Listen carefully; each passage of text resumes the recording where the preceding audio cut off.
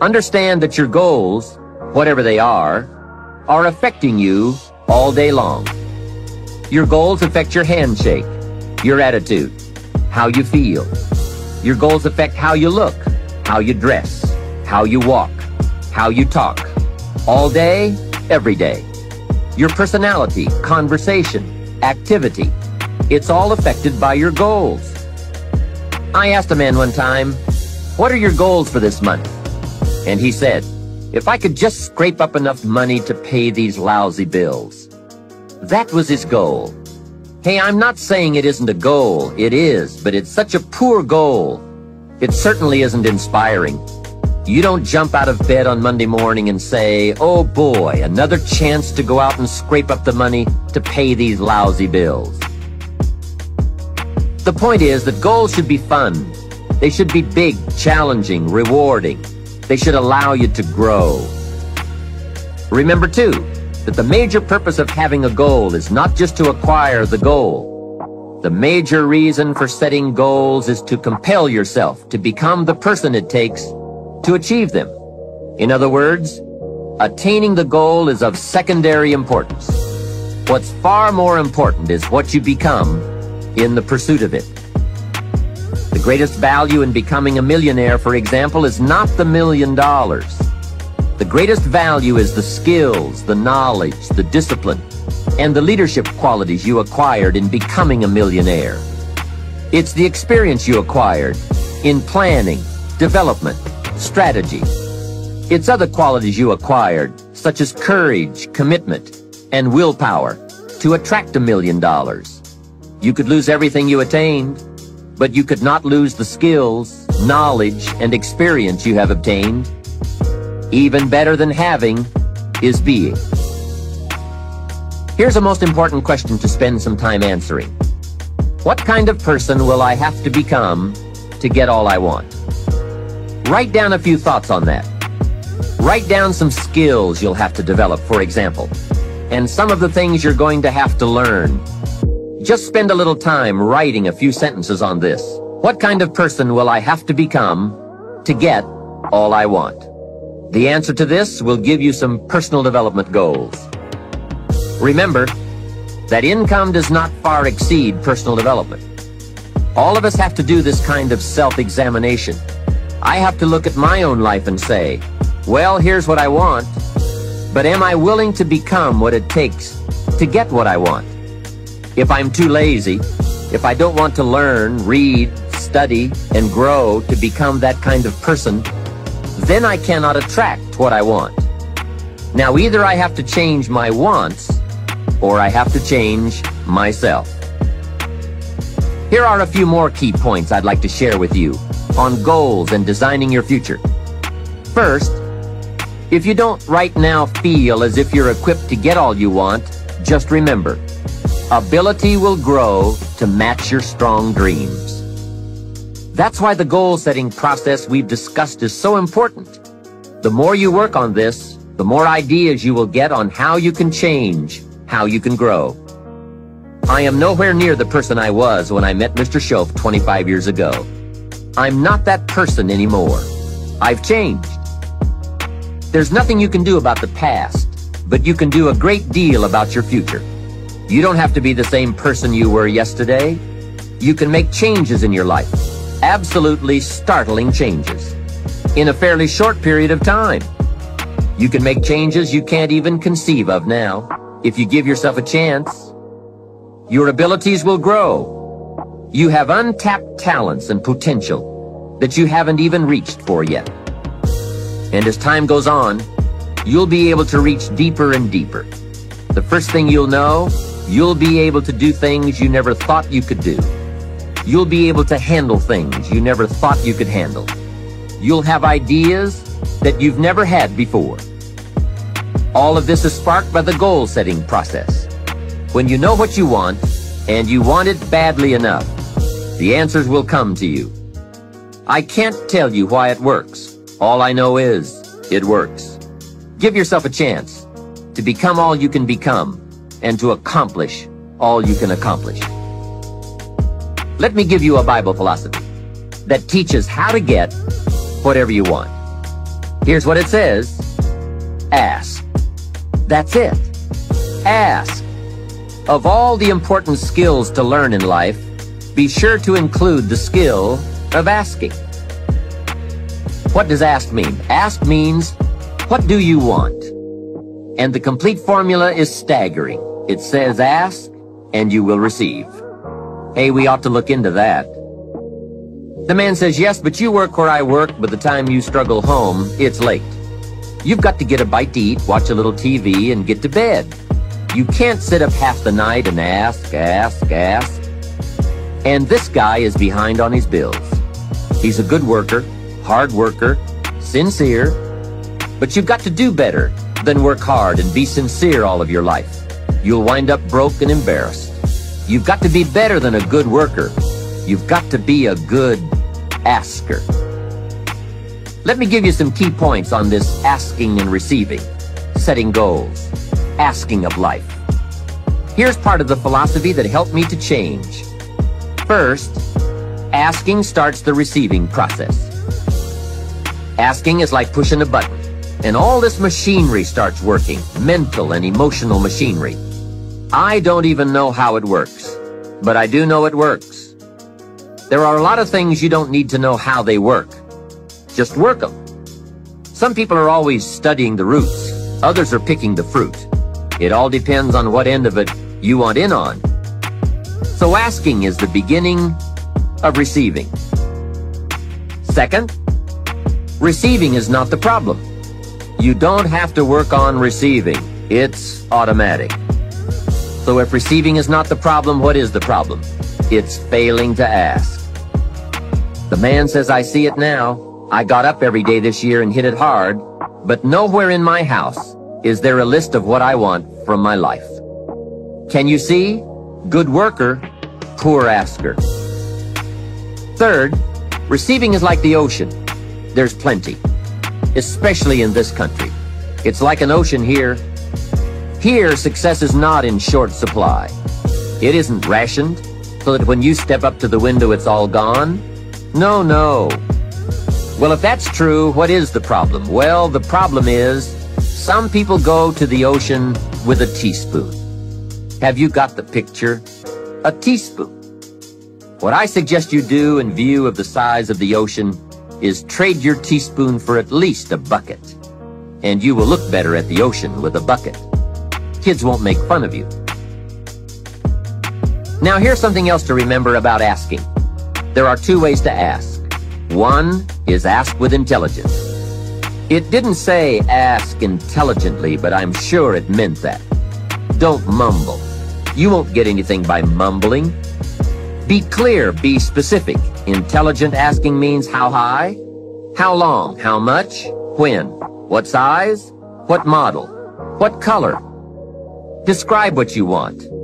Define it. Remember, well-defined goals are like magnets.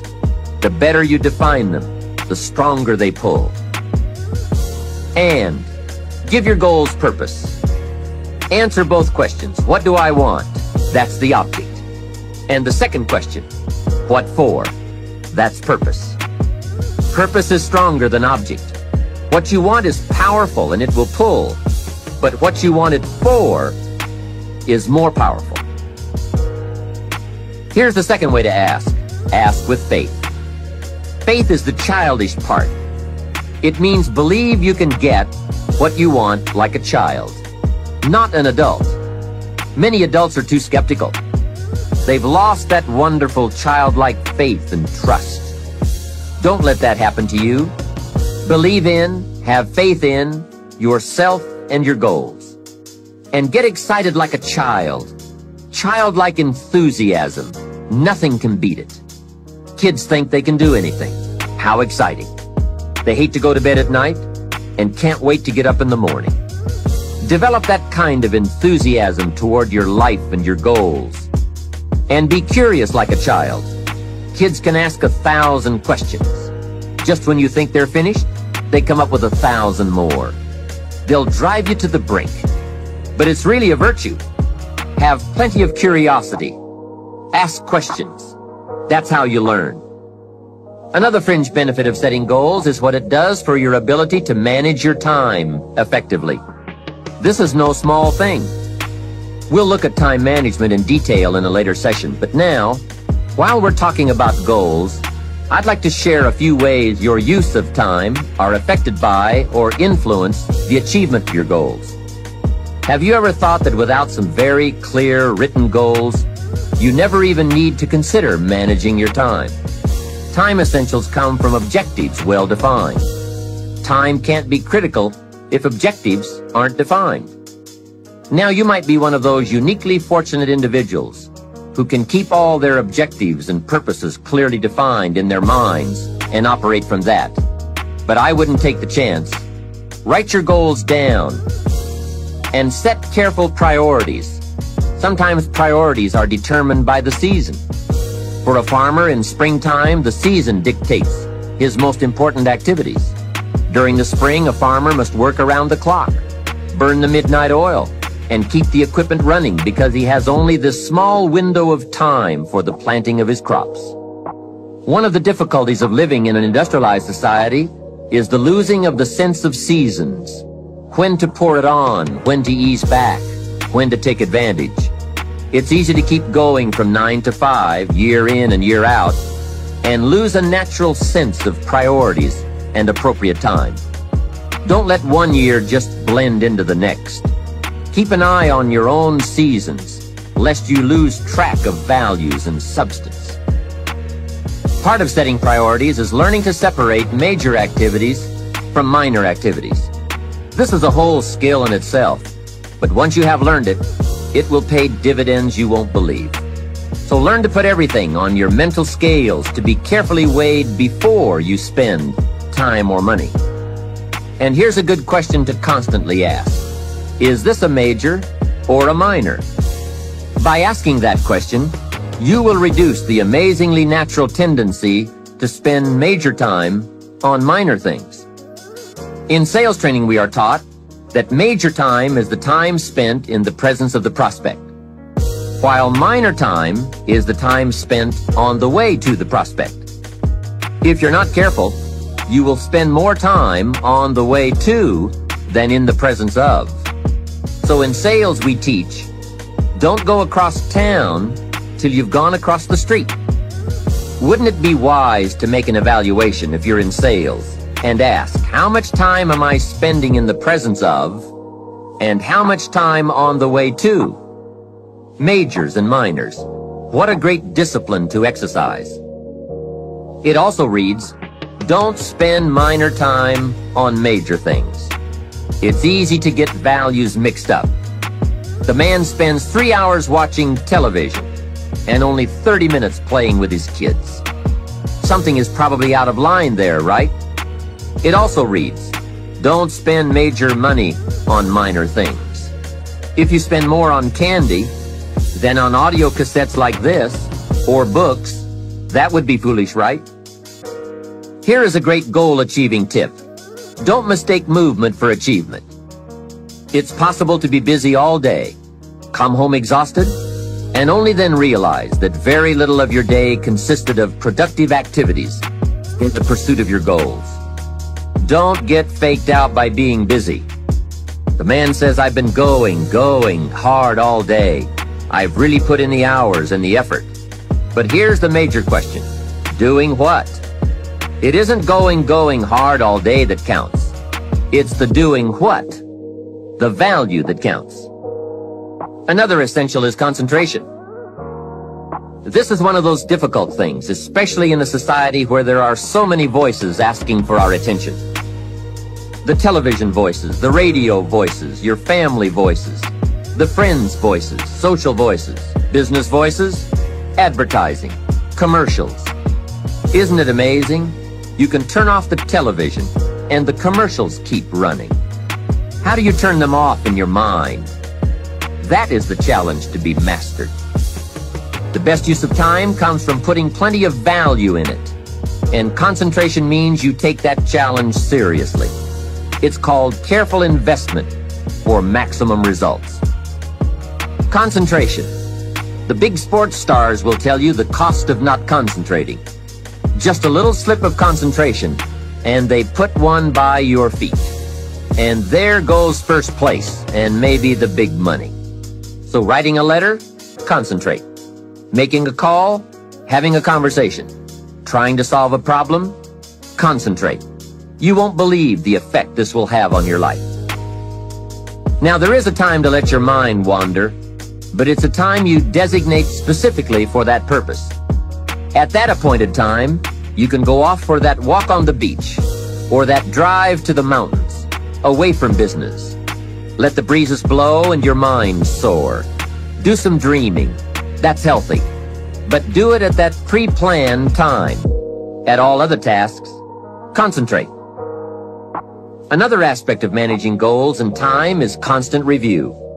There's just no way to keep on target with your priorities without this. Whether it's business goals, personal goals, family goals, or investment goals, they must all be reviewed to see if you are on track, which is all the more reason for writing them down. Careful goal setting could be the time management answer you've been looking for. Goals well defined and well described and well thought out make us look carefully at the time we have and how to get the most from it to make all of our dreams come true. The answers to do better come from the necessity to do better. You will undoubtedly be amazed at the ideas you can come up with for the use of your time when goals and purpose have you stimulated to the maximum. Now there is a last main point to consider. You won't get everything you want. What a statement to make after studying how to get whatever you want. But you won't get everything you want, and the reason is, it's not that kind of planet. Sometimes it's going to hail on your crop and rain on your parade. I'm sure you are very well aware of this. But in my opinion, if you work the system I've just shared with you, you will get more than plenty. More often than not, you will get what you want.